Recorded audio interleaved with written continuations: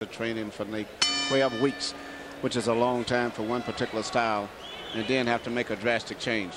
In the case of Lennox, it was a major change. And he won 40 of them, losing only a questly horrid fight in Las Vegas back in 1999. Most all of the great champions is coming from Mexico in the last 10, 15 years have pretty much come from his state.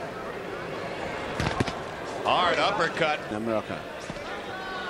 CompuBox numbers in round. Great combination by Marquez. He's placing his punch very much on the same pattern, the same tempo as the champion is. Placing his punches, pretty good defense. But Marquez around in there. Licona enjoying what appears to be a weight advantage. Certified. Licona trying to go to the right hand with the body, and Marquez counting upstairs with the left hand. A little bit slower, but he's very much in this fight at this stage. Triple left hand. A bit favored Marquez, but he haven't really dominated. Rugged and schooled Mexican fighters. No raging bull tonight yet. He being Licona. Yes. Yeah.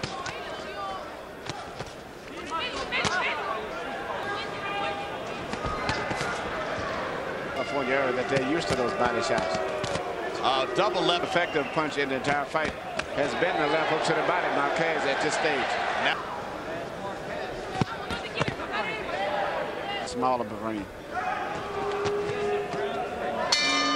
At least he's getting with the laces. California followed with the red duct tape. Now a little bit more comfortable with the whole situation now. Marquez clearly. Good balance, good footwork, punches with authority. Licona also equally as sharp and as crisp as he was.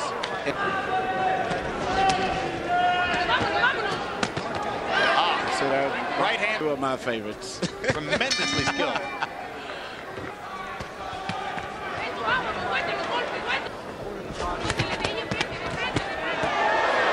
Could turn out to be too brave for his own good. An unbeaten fighter from the Bronx who's arousing some attention in the sport. The 140-pound tremendous two left hooks. You know, and another great left hook. Yes. And a right hand and a right hand. Stood up to that stuff. Personally, I would say no. Hooks to the head this round. Earlier, he was landing with a lot of right hands on the top. And now Marquez doubling and tripling on that solid jab. Barrera.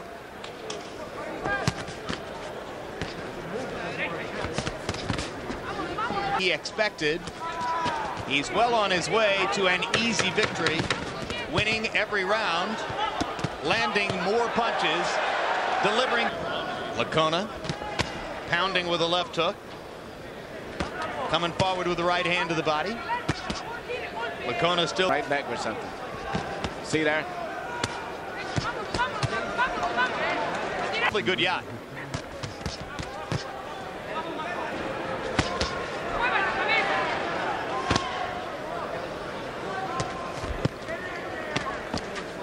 hit him up.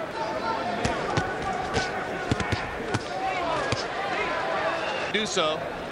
Total in round 7. One of the greatest, I think, most talented fighters in the world today, and fighting a very credible fight.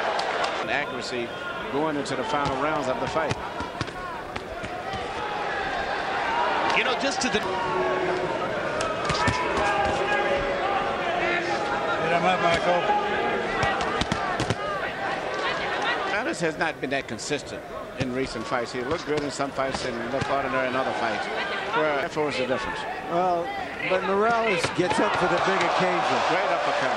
Down goes Licona on a brilliantly thrown uppercut by Marquez. And it's a punch he never even saw. Can't throw that punch out of that. I think he still would present some problems to Marquez. Early in his career, we wouldn't have thought Derek Game scored KO against a guy who came into the ring at 142 for a fight. Licona has good recuperative talents, and that right uppercut was just a punch. So some of the most unusual executed combinations coming from Barrera, and now with Marquez of it. See, earlier he would always come back with I agree with you, Larry. Hard right hand. Right hand. Rocked Licona, opened a cut under his left eye. Stop this line. No más. No more. No mas. You heard. So the fight will be stopped, and the knockout streak continues for Juan Manuel Marquez. A 10th consecutive KO for Marquez in what I saw, guys. Ladies and gentlemen, referee Richard Flaherty, acting on the advice of the physicians assigned at ringside, calls a halt to the contest. The official time at the end of the 9th round. Marcos Licona unable to continue. The winner by TKO victory, Juan Manuel Marquez.